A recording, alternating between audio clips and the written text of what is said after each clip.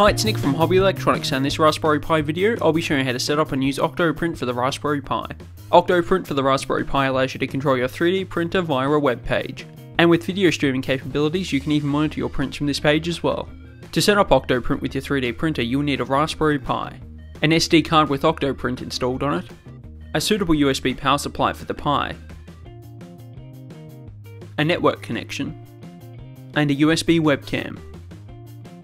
Along with a 3D printer, I'll be using the Solid Doodle Press. To begin we'll need to download the OctoPrint image and Win32 disk imager to write the image to the SD card.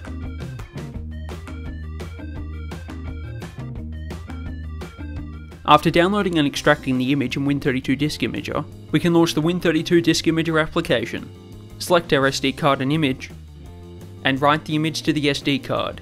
Then insert the SD card into the Raspberry Pi. Connect the 3D printer's USB cable to one of the USB ports on the Pi and the webcam to another.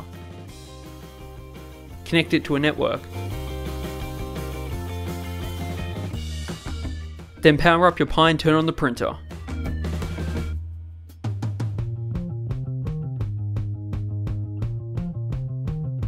We can then connect to OctoPrint by entering the Pi's IP address into a web browser.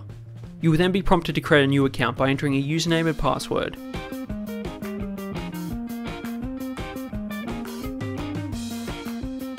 To connect to your printer, select its serial port from the list. Then click the Connect button. Under the Control tab, you'll be able to manually control your printer and view the feed from the webcam. To upload a file to print, just simply drag it into the window or use the file selector and click the print button to begin the print.